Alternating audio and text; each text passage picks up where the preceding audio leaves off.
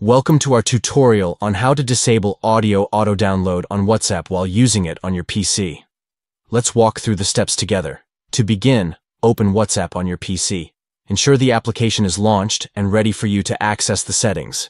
Next, navigate to the left sidebar and click on Settings.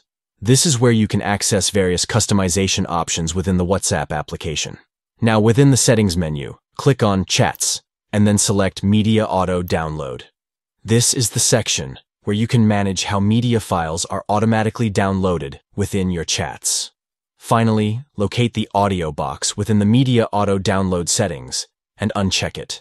By doing so, you will disable the automatic downloading of audio files in your WhatsApp chats. By following these simple steps, you can easily customize your audio auto-download settings on WhatsApp while using it on your PC.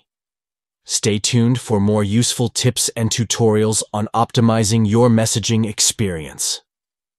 Thank you for watching, and we hope this guide has been helpful. Don't forget to like, share, and subscribe for more valuable content. Happy messaging!